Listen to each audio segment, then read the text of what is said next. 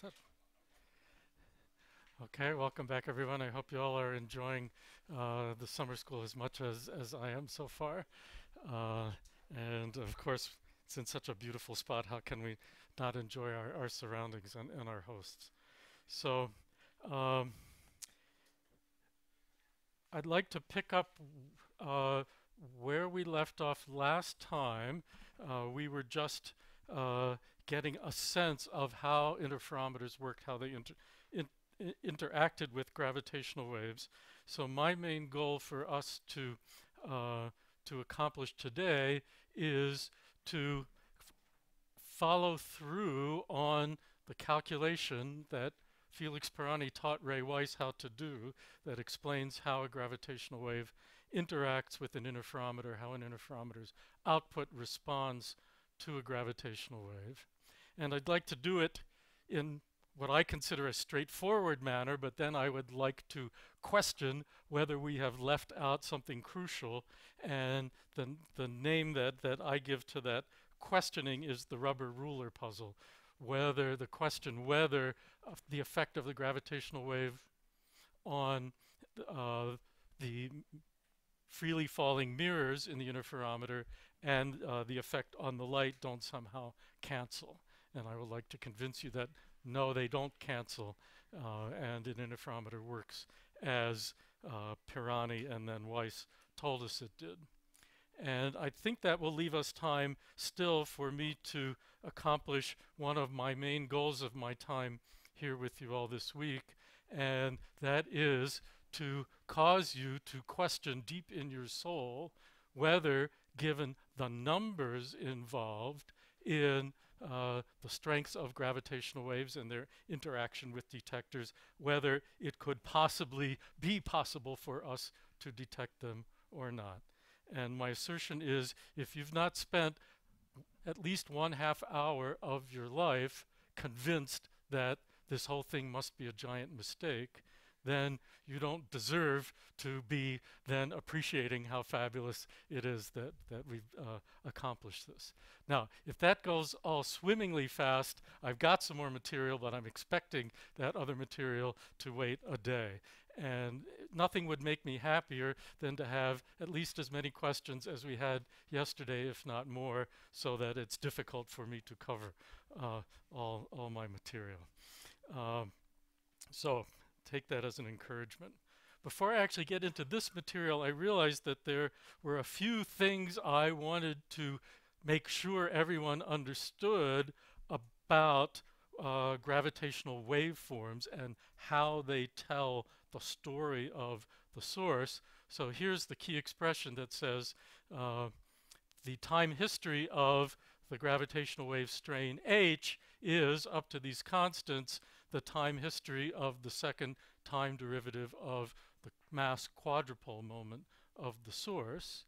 And I then went on to assert that there was this generic pattern that indicated, not only indicated qualitatively that we were seeing gravitational waves from a binary star system, but told us a lot of facts about that binary star system. But I did not pause sufficiently, I think, to make sure that everyone understood several of the amazing things that are encoded in that pattern, in that graphical version of the equation that I had on my previous slide. For example, let's make sure we understand this. So I'm going to mime a binary system with my two fists in orbit around each other, and let's think about the mass quadrupole moment from two massive objects. Mass quadrupole moment is proportional to m times r squared, like this. Okay. When we go through a quarter of an orbit, we've got the same strength quadrupole but with the opposite sign. Here it's back to the original sign again. Opposite sign, original sign. So we get, for every orbit, 2 cycles in the gravitational waveform. Now, ponder what that means. We can read off the orbital period by reading off the period of the gravitational waveform and just correct for the factor of 2 that we get 2 cycles here for every orbital cycle, and link that with the fact that the signal from GW 150914, a 36 solar mass black hole orbiting and then colliding with a 29 solar mass black hole, exhibited frequencies we could hear up to about 200 hertz, which means at the end of its evolution, 30 solar masses was going around 30 solar masses every 10 milliseconds. Just let that sink in, okay? It's pretty fantastic. What else can we learn? Well, that pattern persists until a catastrophe happens, until the two stars, by some definition of collide with one another. The frequency at which this happens gives an indication of how big those objects are. So you can more or less directly read out at what separation that orbiting process stops and quivering of a new object begins. Let's see what else we learned from that. Oh, I think I did remember to mention that the overall mass scale can be read off by the rate of frequency evolution, because a more massive system, all else being equal, is a more powerful radiator of energy in the form of gravitational waves, and that's what drives the change of the orbit away from Keplerian Newtonian stability into this chirping form. So the rate at which the frequency changes is telling you the rate at which the orbital period changes, tells you the luminosity, which tells you the mass scale. And detailed analysis of accelerations in that change tell you things like the mass ratio. So encoded in that waveform is a huge amount of information if you want the details, but at whatever level you want to stop with your intuition, there's a tremendous amount of intuition that jumps out from that. So it really is the case, I claim, that those waveforms tell the story of the gravitational wave source in a pretty unique and profound way. And now that I've gone back and tried to remember everything I should have said yesterday, let me ask if there are any other things that people hoped I would say about that waveform yesterday, remembering that you will have a whole other set of lectures on gravitational wave sources later in the week. Okay, if not, then we will go on. So, let's talk a bit of relativity. You all are being taught by people much more expert than I in general relativity, but I can speak it a little bit, so I will do my best. So the space-time metric here in the vicinity of the detector that characterizes a gravitational wave can be approximated by saying that metric is the Minkowski flat space metric plus a small perturbation, where that perturbation must have this form if what we're describing is a wave propagating in the z direction. So I've got t, x, y, and z coordinates in over here, and the shape of that perturbation for a wave propagating in z has no perturbation along z, and also no perturbation in the time components. It's only in the x and y components, and only allowed to be in this particular pattern where you can have equal and opposite small perturbations along the in the x and y directions, and cross terms can be a separate number in the x, y, and yx terms. And let me show you diagrammatically what this means. I showed you this diagram a lot yesterday. That shows we've got perturbations, and here I'm got one standing in the sense of something like a unit tensor, but these really need to be very small numbers and nothing like a 1 there. So this is the pattern of spatial distortion associated with what's called the plus polarization. And the orthogonal polarization is rotated by 45 degrees, and it's called the cross polarization. And orthogonality coming from a 45-degree rotation is an indication of the spin 2 character, if you like to speak that way.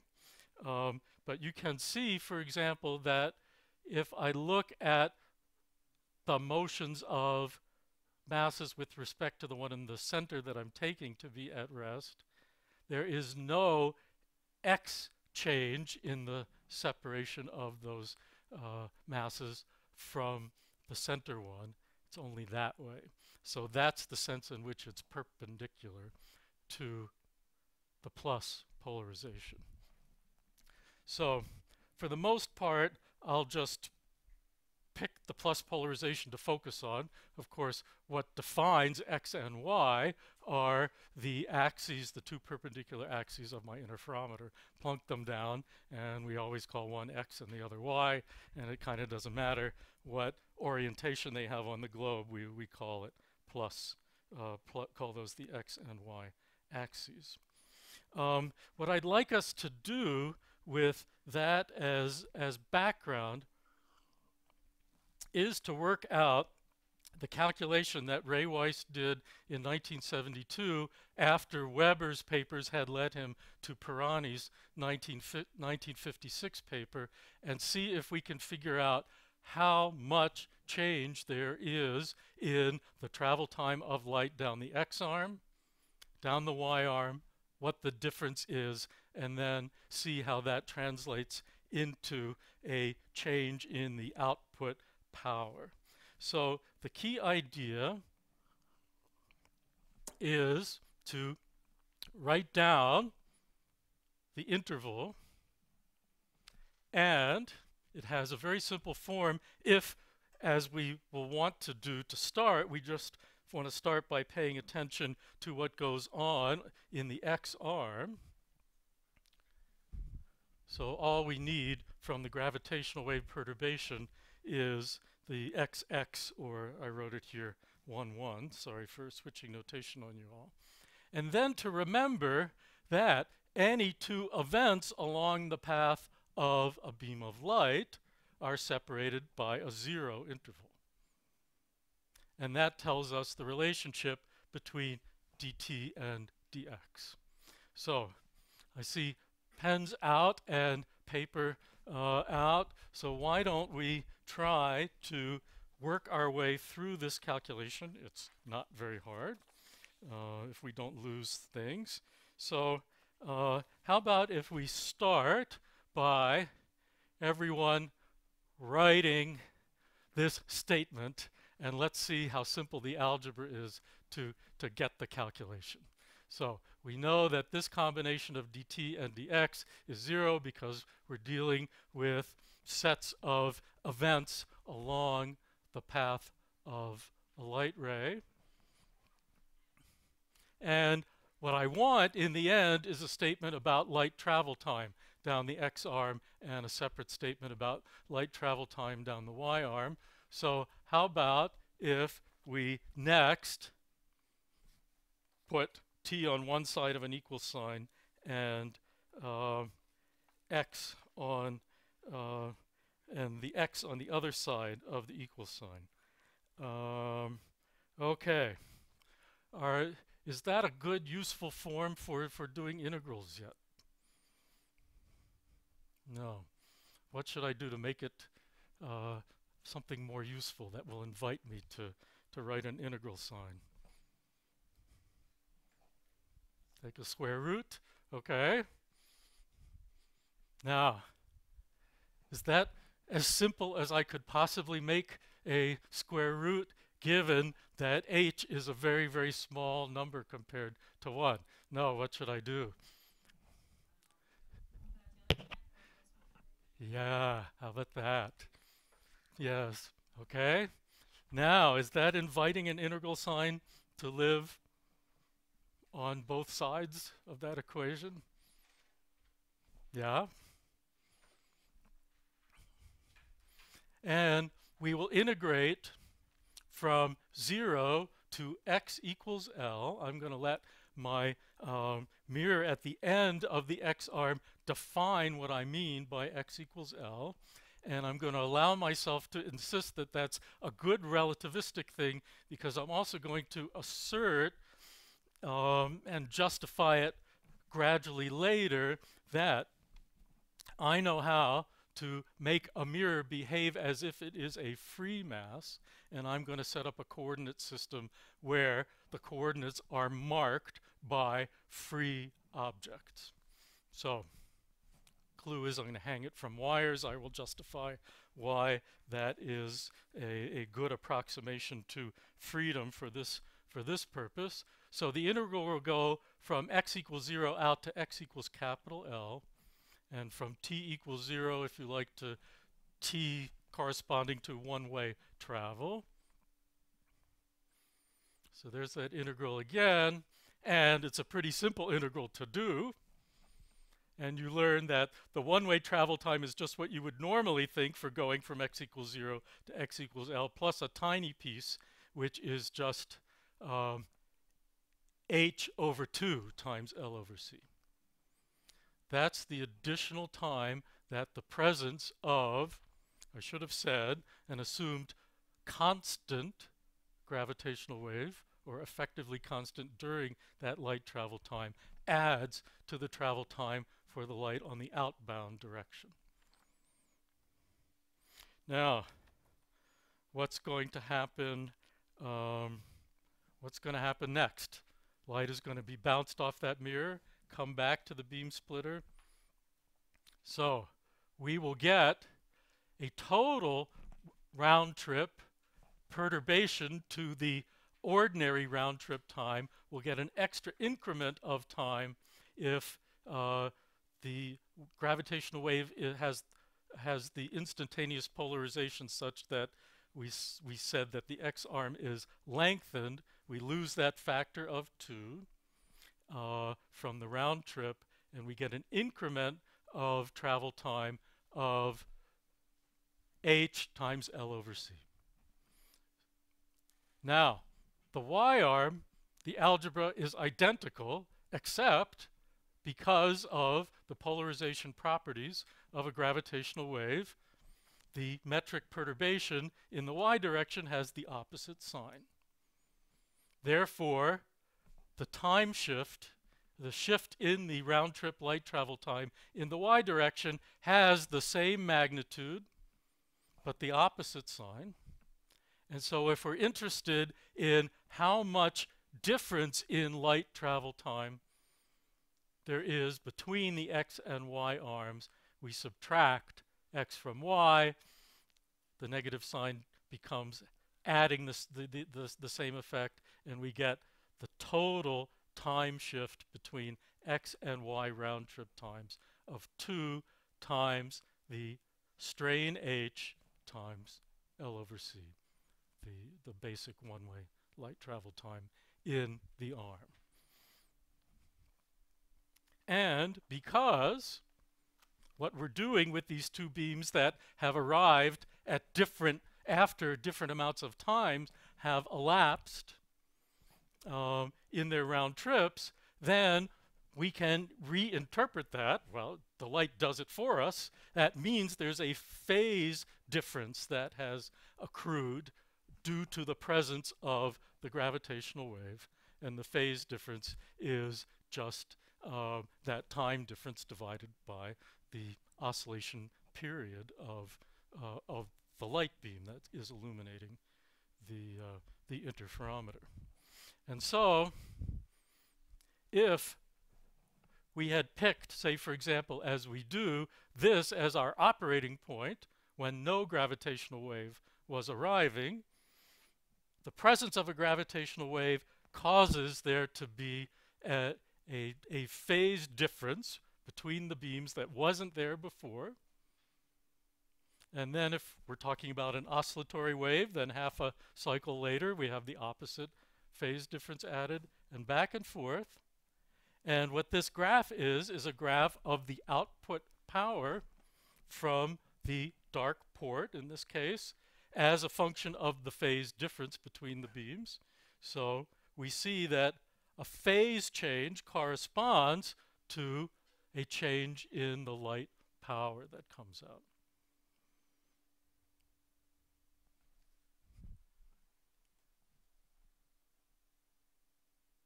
Obvious or questions? Did it go too fast, or is it just belaboring the obvious? Please, Bill.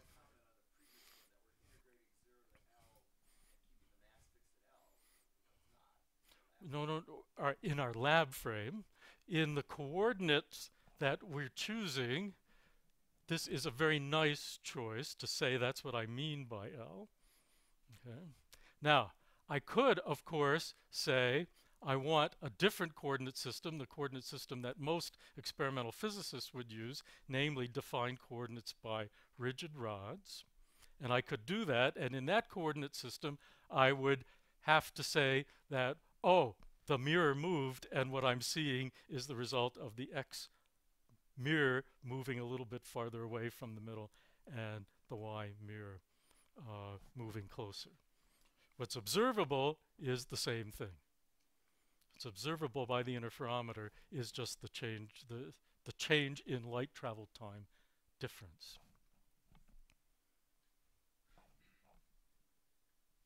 Yes.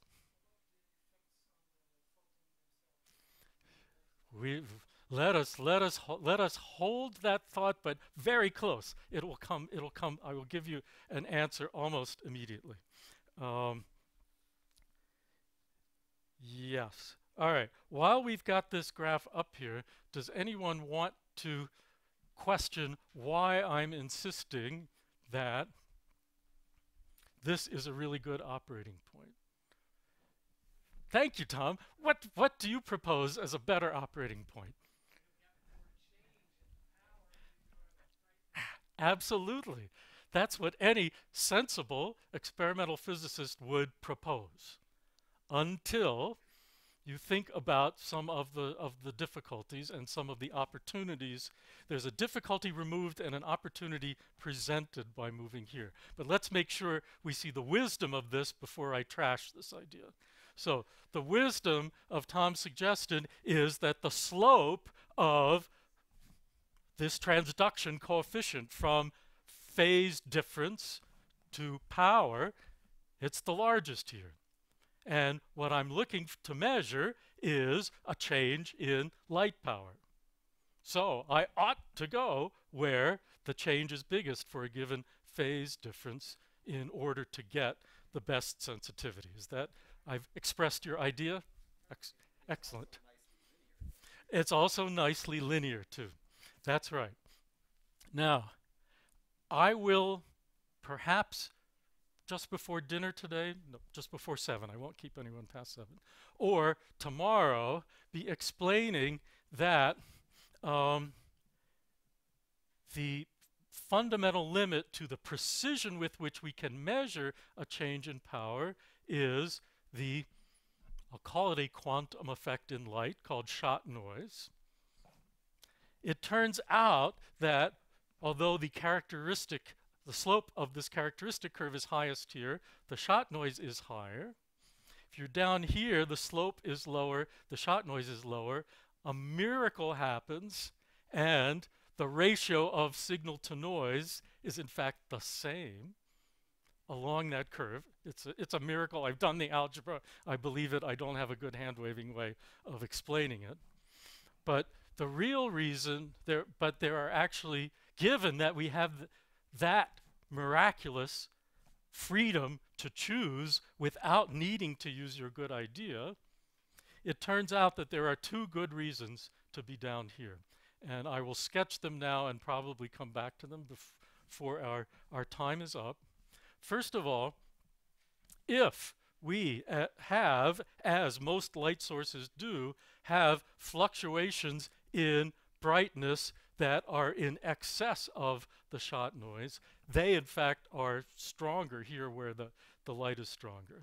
But even more importantly than that, there is a wonderful trick that we will use to massively enhance the sensitivity of our interferometer that we can use when we send almost no light out of the output port and send almost all of the light that returns, because a beam splitter, after all, has two ports.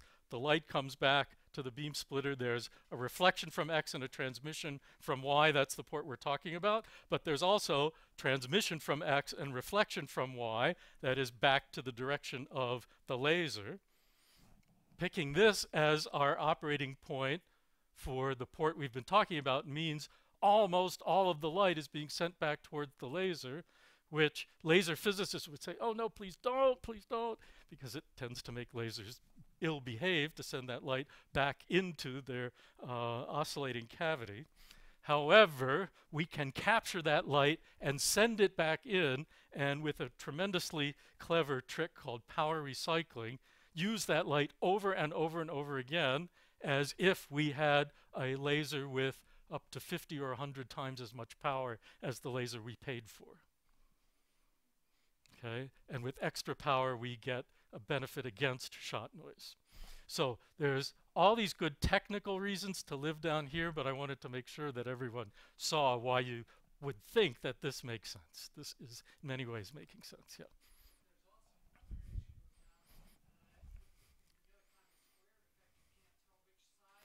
Yes. Oh, yes. You definitely don't want to be precisely here. Okay? Now, original versions centered the operating point precisely there, but applied an RF oscillation.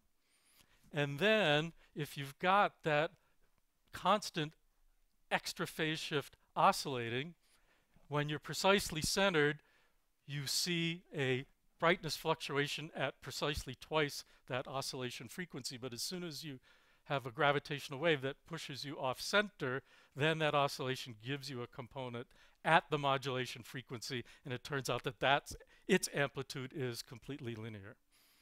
What we do now is have a DC oscillation, just offset it a tiny bit. Okay. For historical reasons, that's sometimes how we think of it, yes. Mm-hmm.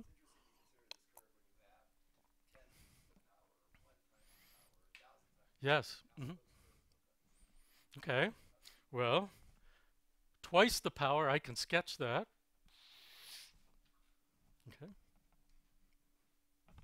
Right. So it's easy to sketch the power part. It's not so easy to sketch the noise. That power would grow by a factor of 2. The noise would grow by a factor of √2, as I'll talk when I get to it, but may as well refer to it now. So we would win as the square root of the power increase, basically. I'll be demonstrating that in a more leisurely way later. Now, maybe I'm ready to go to another slide. So I want to interpret what we just did as saying, okay, we figured out about the light travel time, and this is the same change in light travel time that we would have thought we would have gotten from a fractional length change of just h/2. And now I can say where that factor of 2 came from. It was from the fact that the metric perturbation is h, but that is next to a dx squared. And so getting rid of the squared with is what brings in that 2 in the denominator. And in this gauge that I like to think about often, although not always, we interpret that as saying there was no actual motion of any mass, but that the metric of the space, in particular the length of the space between two fixed coordinate points, changed. Okay, that is an interpretation that that makes some sense, and I'll link that with some other similar kinds of coordinate descriptions of other physics situations in a moment. Now, as Bill said, we might instead have chosen a more sensible coordinate system, namely one defined by rigid rods. And with respect to coordinates defined by rigid rods, you could see those masses moving. Okay. So they either do or don't move depending on how you want to describe the physics, but the measurement of an interferometer comes out just the same. You just have to pick a coordinate system and switch to it. Now, if instead of trying to motivate the most convenient ways to think about an interferometer, I was trying to motivate the most convenient ways to think about Joe Weber's original gravitational wave detector, which involved two test masses, if you will, connected by a spring. So I had to constantly be aware of other forces other than gravitational effects, then turning the gravitational effect from the gravitational wave into an equivalent force actually makes it simpler to get through to the end of the calculation, to compare the gravitational effect to the restoring force from the stretching of the midpoint of the bar and its elastic modulus. And so whenever Weber wrote about things, he didn't like this TT gauge. He said, look, I can show you what is the differential force between the two ends from the Riemann tensor. And so now I can apply that as a driving term on the right-hand side of an equation of a harmonic oscillator, and I can tell you how much that harmonic oscillator is excited. So either can be correct, so long as you know which language you're using and stick to it. Okay, now I'm ready to return to that question that you asked a moment ago. And here's one way of phrasing it, and please tell me if this is the version of the question that you were asking or if it's a different one. So the question is, isn't there an effect both on the light and on the test masses? And if so, isn't the gravitational wave somehow made unobservable? Let's think that through. I call this the rubber ruler puzzle because the intuition that motivates the question is, okay, I've filled the arm of an interferometer with a light wave, and it has, pick a wavefront every wave crest. Okay, those are the tick marks on the ruler. And when space is expanded by the action of the gravitational waves, is it not the case that the separations between those tick marks on my ruler have lengthened? And if my ruler stretches every bit as much as the arm, it would seem that I have constructed a situation where the effect of the gravitational wave is unobservable. Is that your question? Or did you have a different one? Mm-hmm.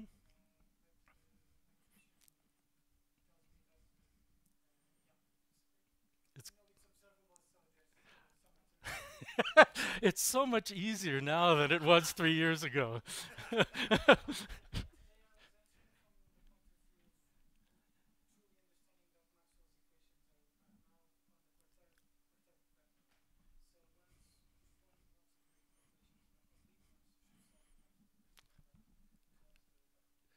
I suppose so. I cannot display that for you.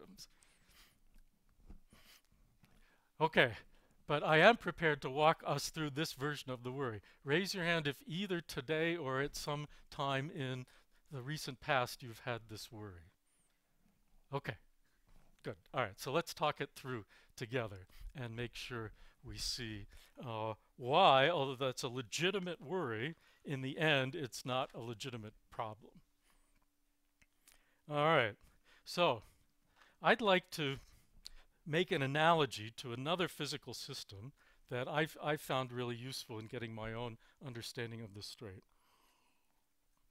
And it's another physical system where we've gotten used to marking coordinates with free masses. Namely, it's the use of so-called co-moving coordinates in the description of the expanding universe.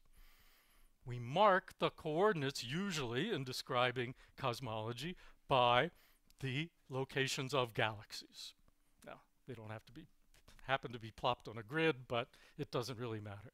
And so they are freely falling objects. They are responding to the gravitational effect and, to very good approximation, nothing else. And let's think what we know about how things work in an expanding universe. We know that as the universe expands, galaxies get farther apart by whatever means you would use to establish their separation.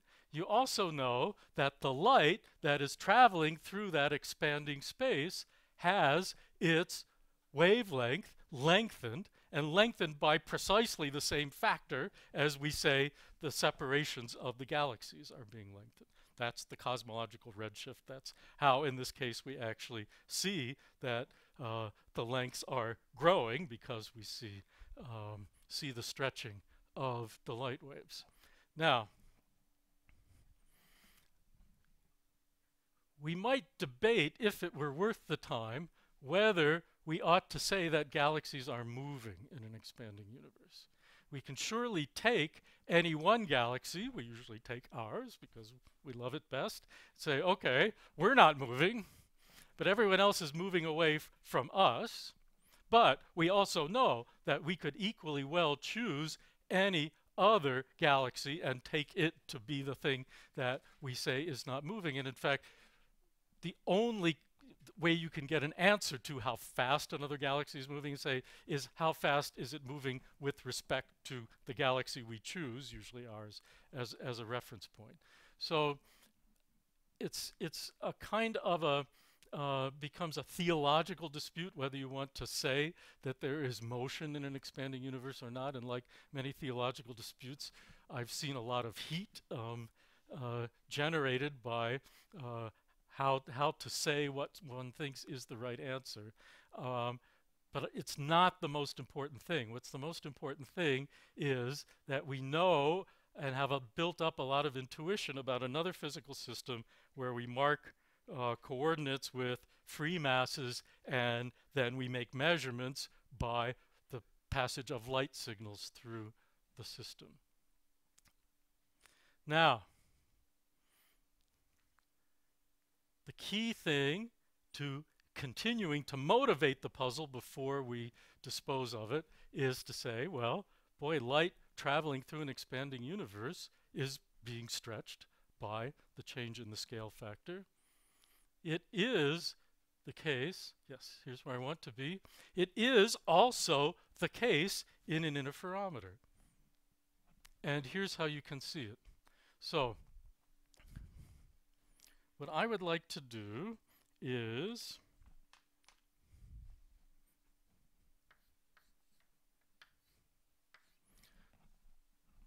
I think we can do this just with two arms. So let's make this a reflecting mirror at the end of the X-arm and this a beam splitter. So here is the situation as we've set up the apparatus and no gravitational wave has yet arrived. Now, I find it easiest to go through this argument by imagining a very special kind of waveform for the gravitational wave. I think it's simplest, and I think at the end we can see my argument won't depend on the particular temporal character of the waveform. But I'd like us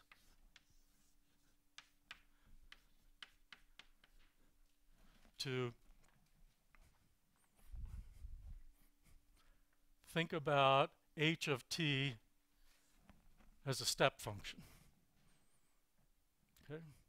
No gravitational wave arrives, and suddenly there is a permanent lengthening of the x-arm and a permanent shrinking of the y-arm. Makes drawing diagrams easiest. So, what I will have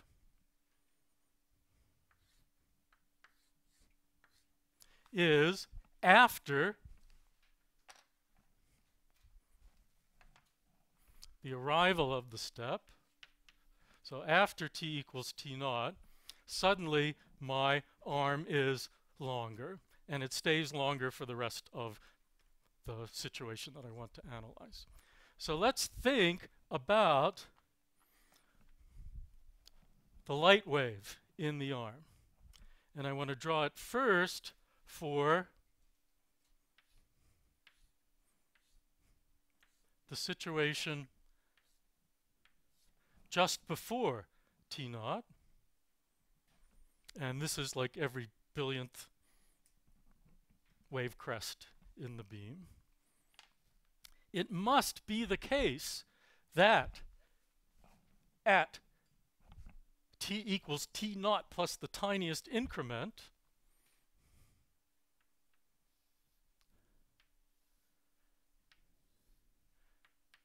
that the wave fronts move in the same proportion. So that a wavefront that was immediately adjacent to the beam splitter is still immediately adjacent to the beam splitter. A wavefront that was immediately adjacent to the surface of the mirror at the end of the arm is still immediately adjacent to that arm, and that everything moves proportionally in between. If that were not the case, the only other way you could invent a rule would be to have some background space-time. And there is no such thing. So, precisely, and this is precisely the same effect that happens in an expanding universe. So I've changed the scale factor of my arm, and all the light is stretched by the same scale factor. Now, there's actually two sets of light waves in this arm. There's the outbound light and there's the inbound light. Same diagram applies to both. Now, the same thing happens, of course, with the opposite sign in the y-arm. So there was a wave crest immediately adjacent to the beam splitter, and it is, with the tiniest of perturbations, still immediately adjacent to the beam splitter. Now let's ask the question, for the light that's returning to the beam splitter, what is the phase difference or the travel? We're talking completely in the time domain. Let's talk about the travel time difference between the light that went in the x arm and the y arm, and what it looks like after t equals 0. T equals t naught.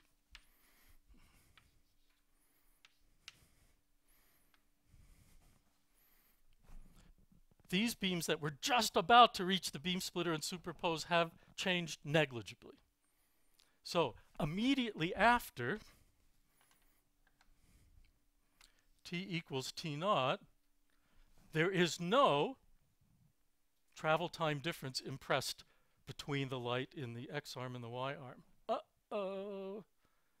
Are we about to get in trouble? No, because if we wait a little while, it's this beam, this wave crest, and this wave crest that make it back here. But this one is going to come back a little late, because when the gravitational wave arrived, it got moved away from the beam splitter, and this one got advanced.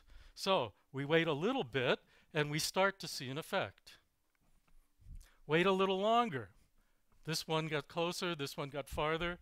Okay, their difference is a little more. Wait a little longer. There's a bigger effect here. And this effect builds up until we've waited a long enough time so that light that was just entering the arms has had a chance to go all the way down and all the way back. And such a wave crest samples fully the lengthened arm. And so over a time that is a duration, the round-trip light travel time in the arm, the response goes from no response to the full naive response. And forever after, in the assumption that this was a true step function, we have new fresh light of the wavelength that that laser produces, traveling through a lengthened arm, traveling through a shortened arm. And so this stays constant as what you would have naively calculated as the response of an interferometer. So when we had those night sweats about whether an interferometer worked or whether the stretching of the light was making the effect unobservable, we were guilty of not thinking about the fact that light is traveling, and we were imagining that these tick marks were a frozen ruler. And if they were a frozen ruler, yes, then the rubber ruler worry would have been a genuine worry and nothing is observable. But since these tick marks are just marking things that travel at the speed of light through the space that they find themselves in, then all we have learned, but it's actually something worth having learned, is that an interferometer doesn't respond instantaneously, but responds over a time equal to the round-trip light travel time in the arm. If we were sophisticated, we might have guessed this, and in fact,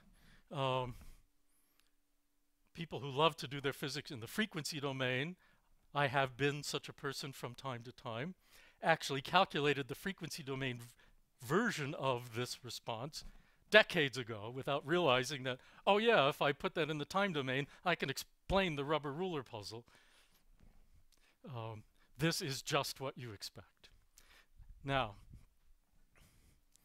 what that tells me is that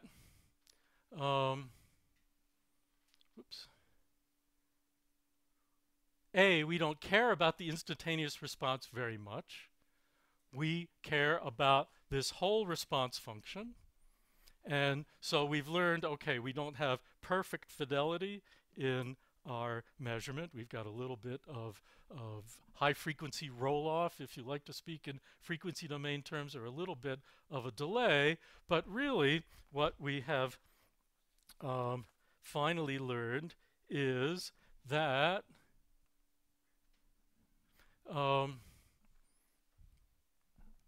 here's my takeaway.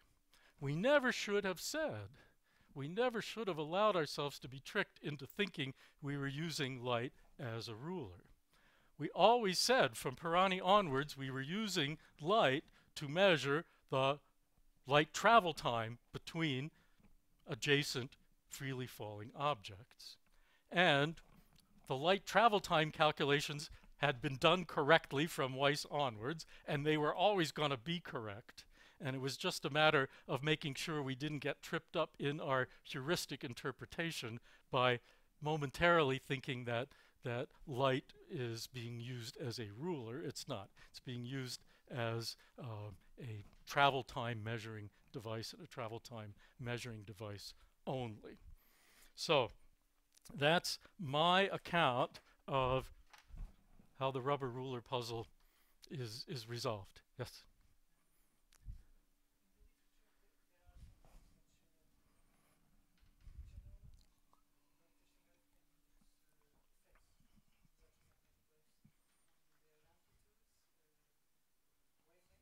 Mm-hmm.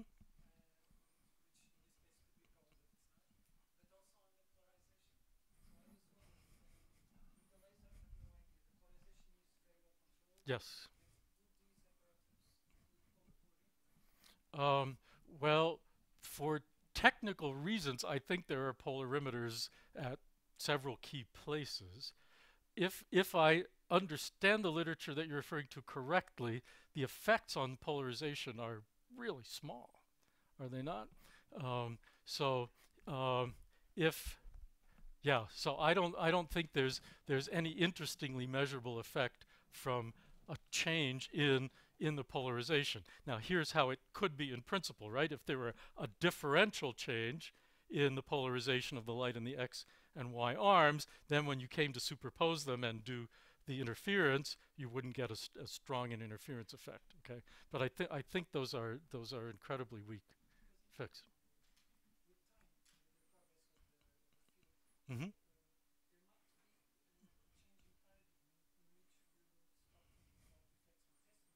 Mm-hmm. Mm-hmm.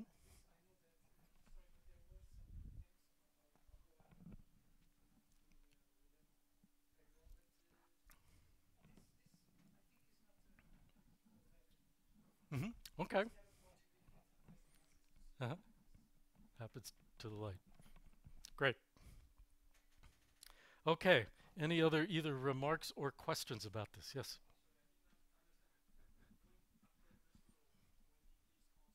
Mm-hmm.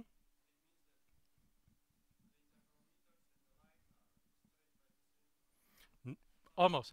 It means that the interferometer is, with this waveform applied to it, permanently stretched in X and squeezed in Y. The light is not stretched. No fresh light. The only light that gets stretched or squeezed by the gravitational effect is the light that was traveling through the vacuum at the time. The new light coming from the laser is coming out as a single wavefront before hitting the beam splitter every period established by the laser's cavity. That's a good clock. And now it gets here and it leaves the beam splitter simultaneously in both directions, and the new light is not stretched. Okay, but the new light does feel either the longer arm or the shorter arm, and so its response becomes this permanent offset. Okay, good, great, thanks, thanks uh, for asking that.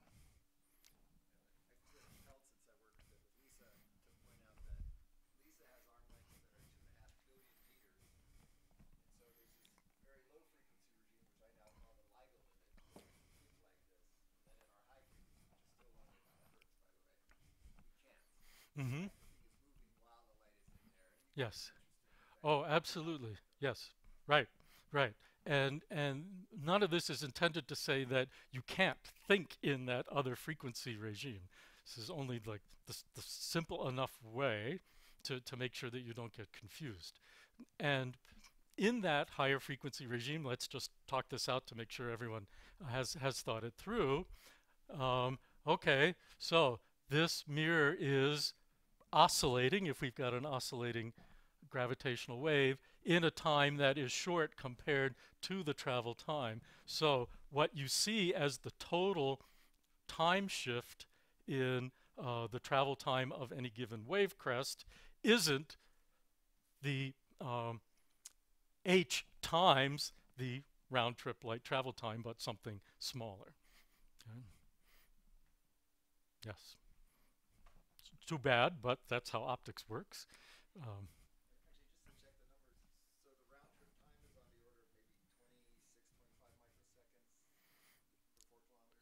that sounds right. Yeah, we could do it. Yes. Yeah. Yes. Yeah. Right. Okay. Yeah. Okay. Exactly.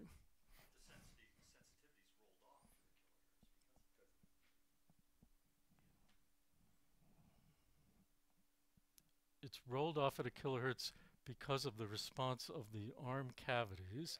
But in fact, at say 2 kilohertz, we're getting the optimum response one could have done from a matched length for 2 kilohertz. There's another miraculous bit of algebra that says when you do your multiple round trips that I haven't talked about yet, when you do your beam folding with a Fabry-Perot cavity, it magically makes it so that you get the same response as if you had precisely chosen the length for each frequency.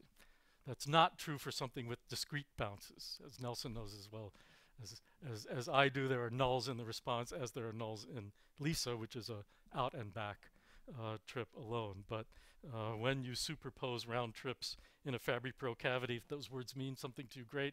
If not, I'll explain it later. Then um, it's not really a roll off that you. It's not any additional roll off. It's just the roll off associated with the effect that you're not benefiting from any more length than half a period of the gravitational wave. All right, shall we move on? Okay.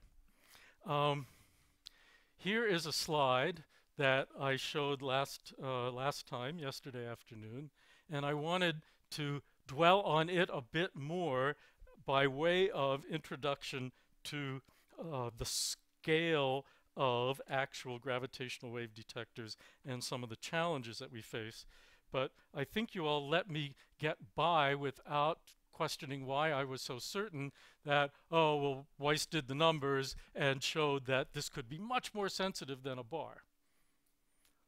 We can understand why with very simple reasoning, and let's just make sure that we pause to do that reasoning. I think it's obvious, and I might even have said so, that Weiss envisioned already in 1972 that the arm lengths could be kilometers long.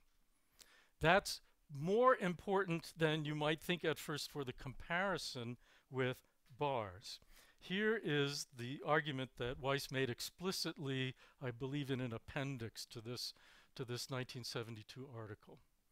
You might ask, okay, so Weiss is ambitious, he thinks he can get a lot of money, so he wants to build interferometers really long. Well, I believe in bars. I'm going to make a really long bar. You can't, and not just because, you know, you would bankrupt the entire aluminum industry to try to get a bar that long. The length of a bar is intimately tied to the frequency at which you want to use its resonance to give this resonance enhancement, which turns out to be the only very narrow band of frequencies at which the sensitivity is close to being useful.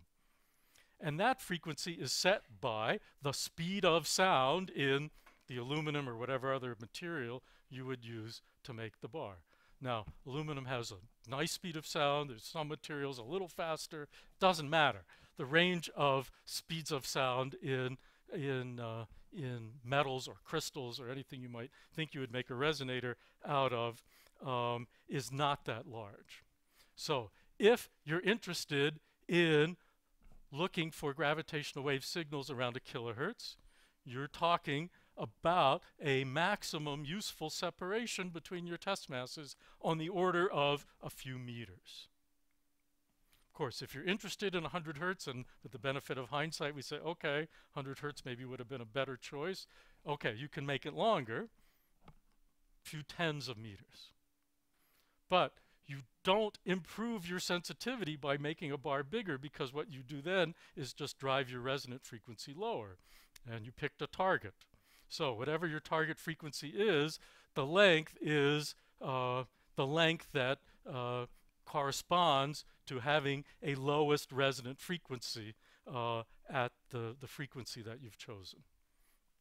So bars are very limited in their length. In principle, I can build an interferometer as long as I want. Lisa's going to build a really long one, of course, as Bill was explaining.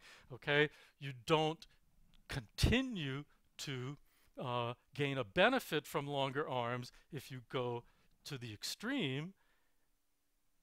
However, you are allowed to build a much longer arm, because the extreme at which you no longer gain is something where it's the round trip light travel time as opposed to the round trip sound travel time that limits you.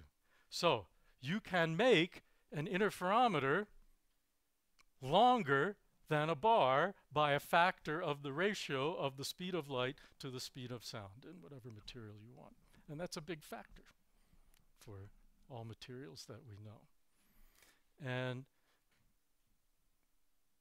there's a hidden part of the argument that I'm not saying, but I will say now because Weiss made it explicit. That's a way to make the signal bigger by a factor of speed of light over speed of sound. You still have to ask yourself, well, what about the noise? Is the noise bigger or smaller? And in fact, most of the, say, mechanical noise sources that you struggle with are things that affect an individual mass where it is and don't grow with length. And therefore, making the signal bigger, the overall stretch bigger, is not just something that's on paper, but it's actually making it bigger with respect to a fixed amplitude of, say, thermal noise.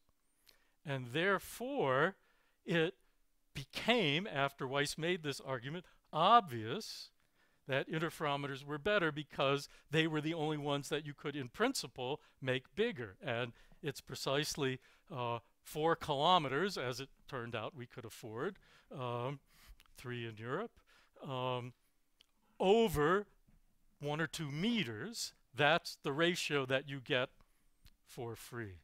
It's not free. It's for free in the physics. Very, very expensive, right? Okay.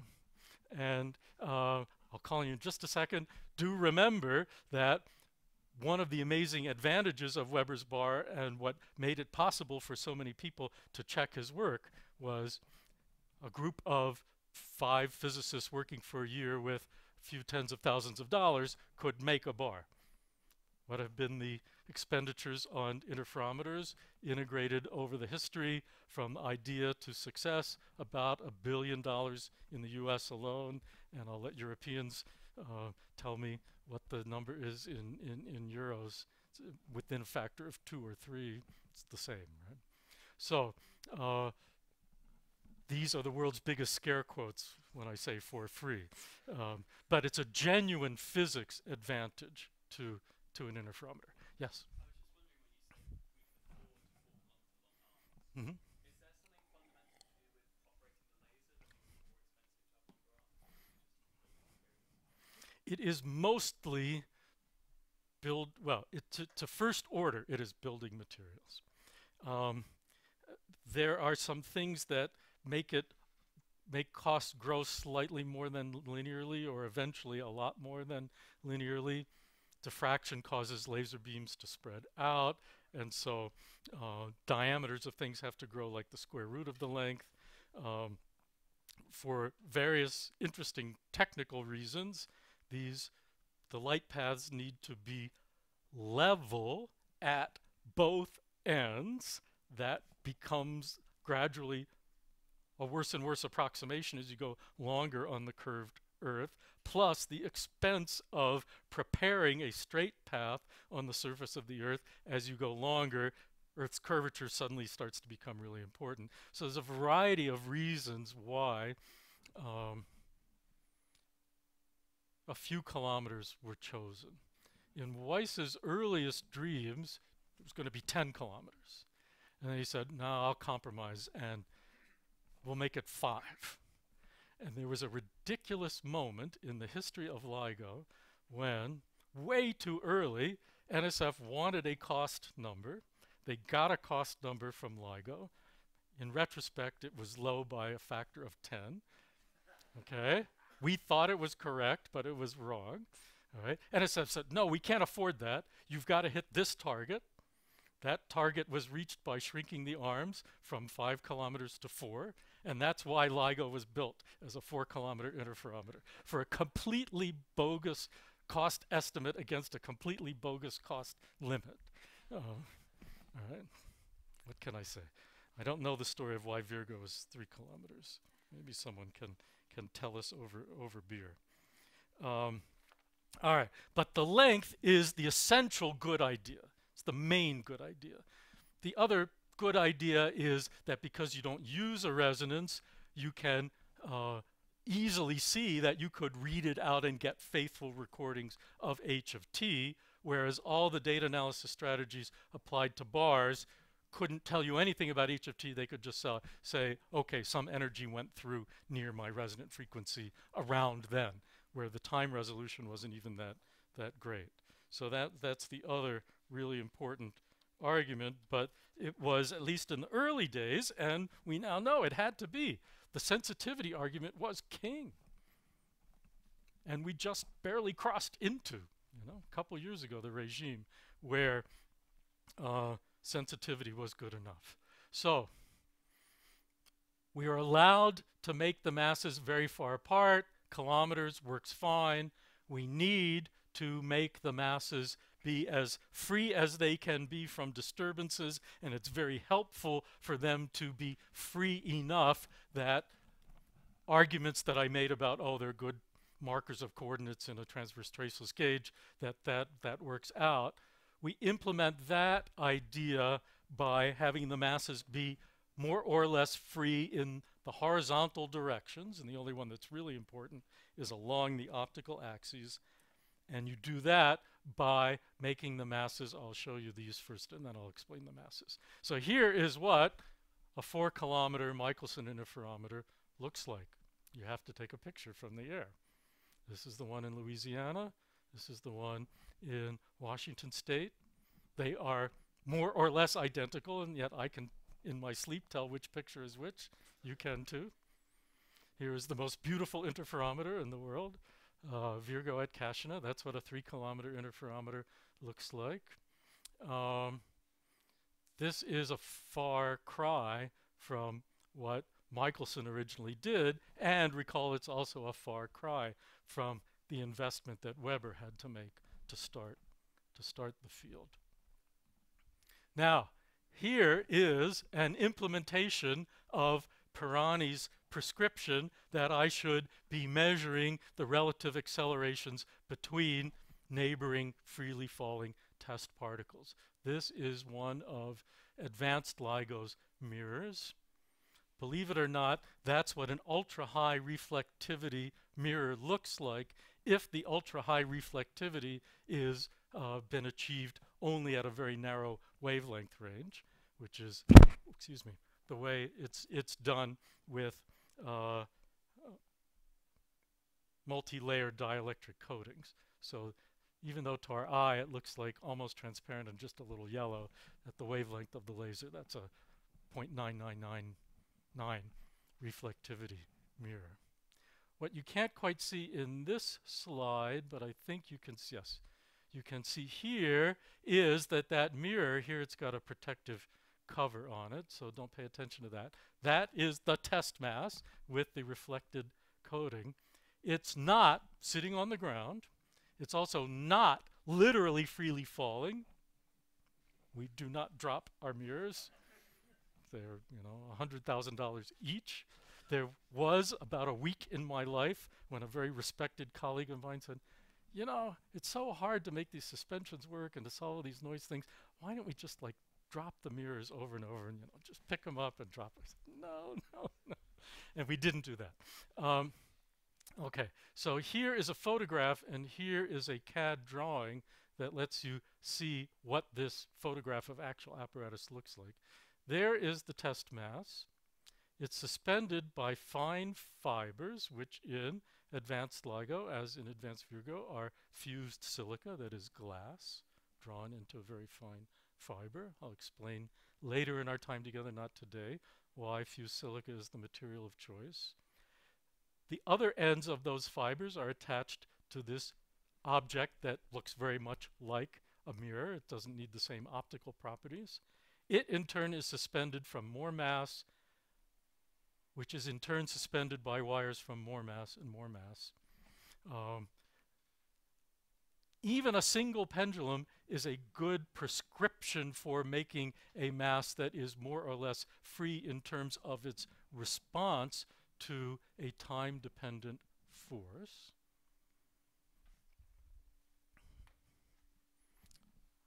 I brought some demo apparatus to prove this point.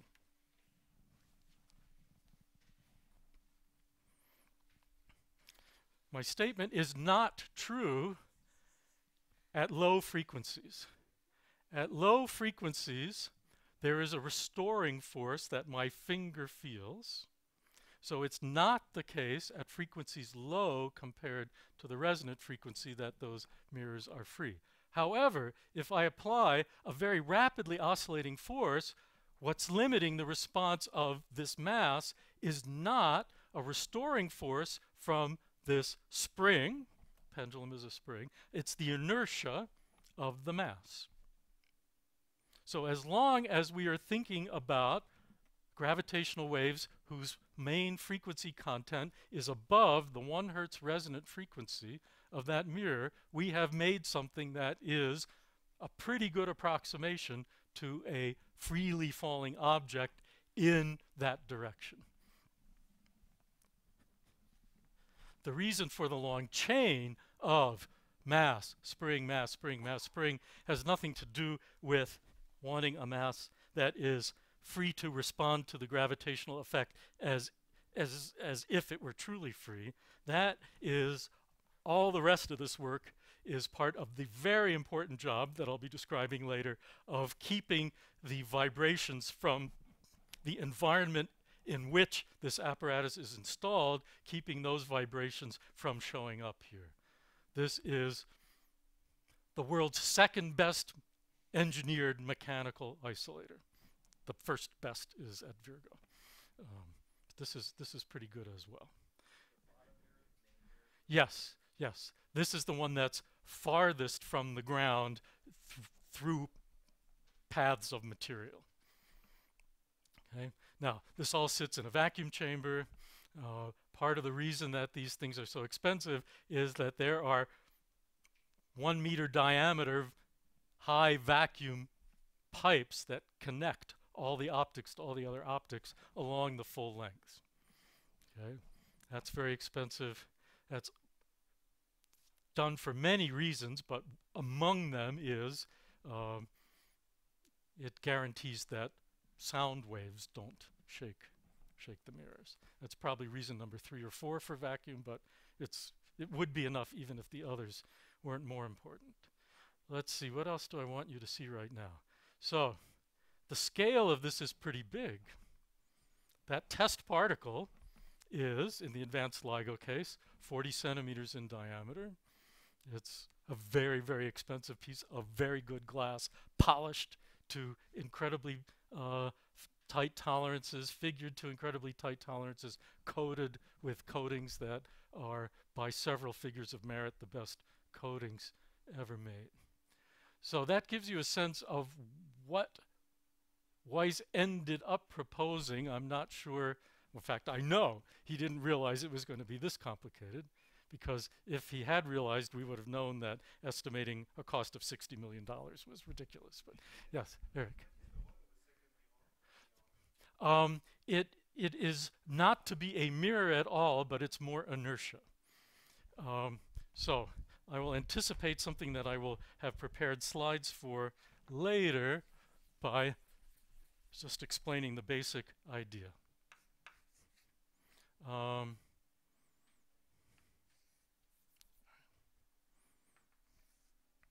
Here's a mass on the ground. Ground is shaking up and down. The mass moves as much as the ground does. That's a bad idea. The ground shakes up and down by about a micrometer. You'll understand how bad that number is either right before we go to dinner or not much afterwards. What about if instead I build a frame and hang that mass from a spring? Then the ground moves up and down. This moves up and down at low frequencies compared to the resonance. It goes crazy at the resonance. We have to deal with that. But for frequencies of vibration that are large compared with the resonant frequency, this mass is effectively still, and the spring just stretches. And that's a better and better approximation for frequencies that are higher and higher with respect to the resonance. That's good, but it's not good enough. That's better.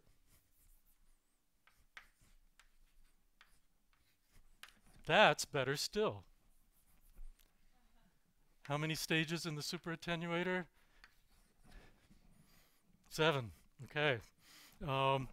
You can do better and better and better depending on your ingenuity, your patience. There's lots of challenges to making this work well. But the basic idea of why you have the thing you want to be free connected by something compliant to a bunch of inertia, more compliance, more inertia, is this idea that I will make mathematically explicit in a future lecture. Tom.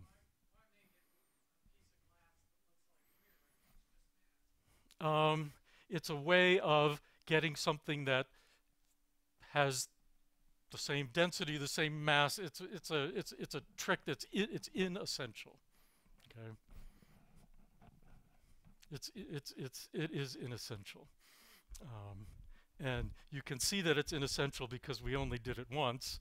here's some more mass and whatever.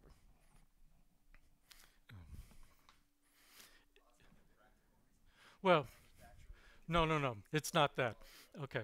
Um, does it have to look like that? No, but it does play a role of a place that we grab, and in a way that's, I would say, is very analogous to a marionette, which is a word that isn't a technical word in LIGO, but it is in Virgo. It's a way of applying control forces that position and orient the mirror, but where you've got one stage of isolation between the noise in the forcer. I can't tell you why it looks so much like that. I think that's a highly inessential feature. In fact, I know it's inessential because if I were showing you the equivalent Virgo diagram, there's something that plays that same inertial role and a very similar control role, but it looks nothing like a mirror. Okay? I just don't remember the history of why LIGO made that precise choice. Here's one other photograph of a bit of hardware. This is the light source. This is the laser that illuminates one of the LIGO interferometers, and this laser is in principle capable of putting out 200 watts of highly stabilized power. It won't be before dinner today, but it will be tomorrow. We'll see why the power is such an important figure of merit. Nevertheless, I have to say, most people in LIGO think we will never turn it up to 11 for some very good physics reasons that became clear as things went on. If you don't know the reference, you should watch the movie This is Spinal Tap. Raise your hand if you have seen the movie This is Spinal Tap. Too few hands. Every physicist, whether you like heavy metal music or not, needs to. There are 3 or 4 of the best physics jokes ever in that movie. Okay, so you get a sense of why $60 million was a crazy number and why an integrated cost of $1 billion turned out to be a more realistic number. That's, I think, all I'll have to say this week about costs. All right, now I want to ruin your supper by trying to convince you that you ought to believe that this is impossible if you know some physics, which everyone in this room does. Okay? Now, what do we need to build a gravitational wave detector? We need test masses, a set of them. We're using, call it 3. You'll see why I waffled on that in a little while. You need some instrumentation that can see the tiny relative motions caused by a gravitational wave. And you need isolation, as we started to see, from other causes of motions of those mirrors that without proper engineering would be much larger than the small motions applied by gravitational waves. Now, I have been pulling a cheat on everyone in this room for the entire time you've been listening to me yesterday and today, because every time I showed you a diagram of a gravitational wave, I showed you one with a strain of order several percent. What a joke! What nature provides us is not 1 part in 10 or 1 part in 100, but 1 part in 10 to the 21. Let that number sink in. And this was a guess for a long time, and it has been retrospectively validated that that was how far we had to get. So let's think what these requirements are actually asking us to do. They are asking us to see strains of 10 to the minus 21, which if you turn them into arm length changes over a 4 kilometer, 3 kilometer distance, doesn't matter, turns into relative motions between mirrors at 2 ends of an arm of about 10 to the minus 18 meters. Does that sound all right? It shouldn't, What's the diameter of a proton? Yeah. All right. So we're talking 1 part in 1,000 of the diameter of a proton is the thing we now do routinely. And until we could do it routinely, you couldn't see anything. How is that even possible for light with a wavelength of a micron bouncing off of material bodies made out of atoms? What's the diameter of an atom? Yes. Okay. And they're not atomically smooth even. Okay? They're not. How is this possible? Why are you guys believing this? All right. In the presence of much larger noise, the one where I can quote the biggest number by contrast with 10 to the minus 18 meters is the RMS motion of the ground. Any place you pick, you'll be within an order of magnitude if you say it's about 1 micrometer. So my isolation system, my mechanical isolation system for my mirrors, 10 to the 10, 10 to the 11, 10 to the 12, it's frequency dependent. Amplitude, as I'll make clear. But we're talking 10 or more orders of magnitude of vibration isolation. That's one of a number of noise sources. We'll be looking at several of them, but they're all huge.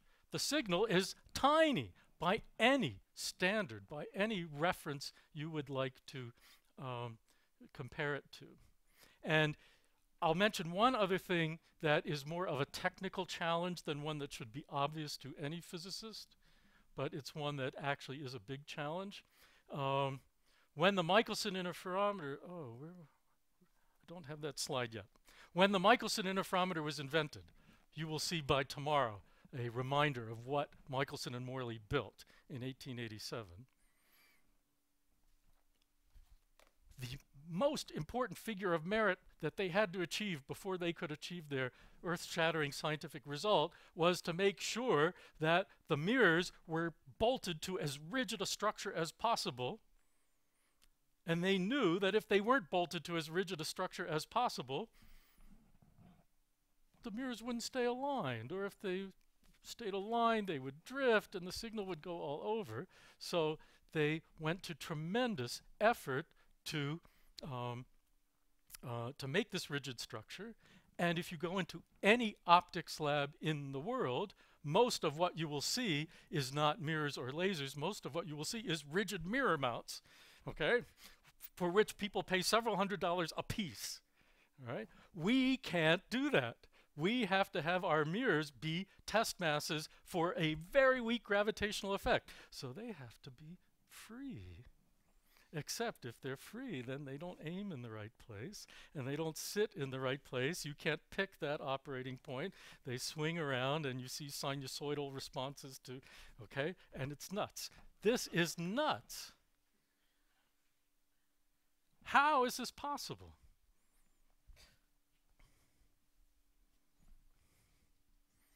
All right. Can we see signals of order 10 to the minus 21? Well, let's make a number to show how hard it is. We're doing interference. We're using light with a wavelength of a micrometer.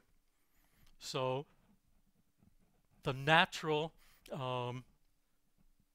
distinction you can make is between constructive and destructive interference. So that's a change of path length difference of half a micron. So it's in round trips, it's motion of mirrors of a quarter of a micron or something. All right, well, even Michelson could divide the difference between bright and dark, but he couldn't do it very well. He could tell the difference between bright and dark at about 1/10. All right, so if you take something like 1/10 or 1/20 of a wavelength and divide it by, of a wavelength of a micrometer and divide it by 4 kilometers, what you get is strain sensitivity of 10 to the minus 9. Not 10 to the minus 21. We're off by 12 orders of magnitude.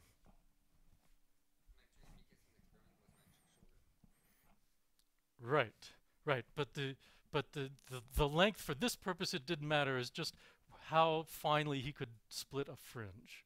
Okay. Oh, you're right. Yes, it was right. It was I'm misquoting the wrong thing. Right. So we get a few orders of magnitude. I said it wrong. Thanks for the correction. We get a few orders of magnitude from our length, but only a few orders of magnitude. We're still off by um, um, eight orders of magnitude, I think. Okay. Now we already talked through this argument.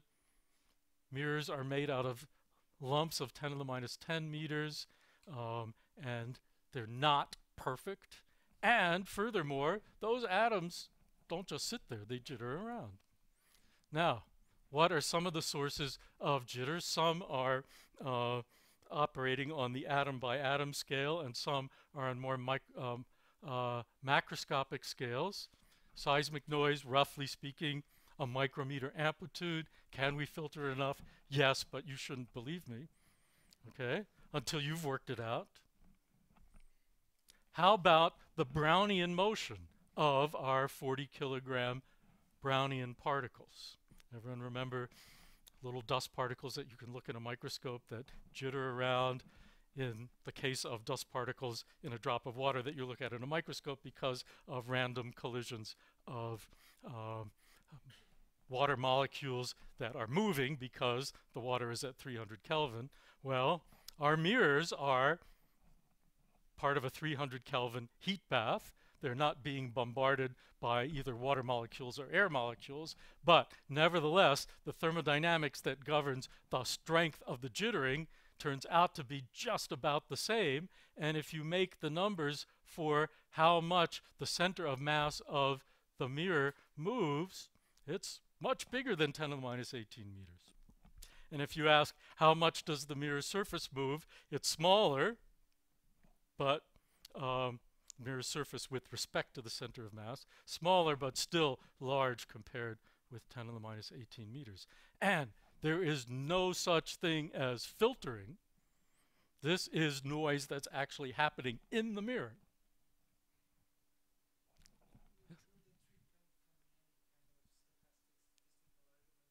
No, no.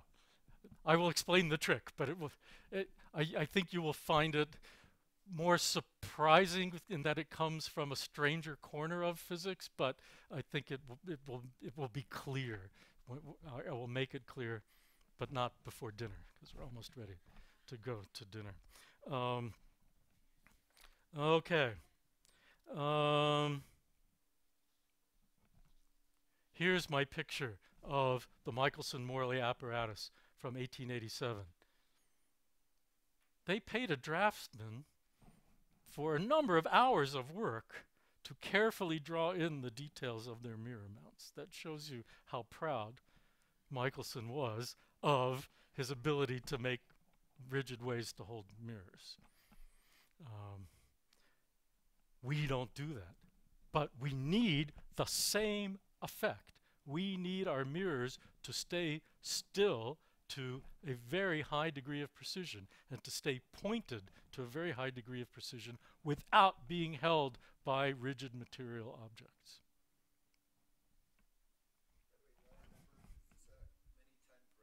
Yes, yeah. Well, the bearing was mercury. So I don't this was I think it was granite. I don't know what this rigid bearing material was, but it did have a moat, a circular trough in there that was filled with mercury, and it sat in that. And that was because they needed to make a differential measurement by reorienting their apparatus, and they needed a smooth way to turn that massive thing. Yeah, so good memory on that. Okay. We have made it work, I assure you. You can not lose your supper. You can relax and enjoy it. We did find signals with a peak strain of 10 to the minus 21 with a cumulative signal-to-noise ratio of more than 20. But until we get together tomorrow, you should be asking yourself, is this possible? Okay. And then I will try to lead you out of that confusion tomorrow. Yes?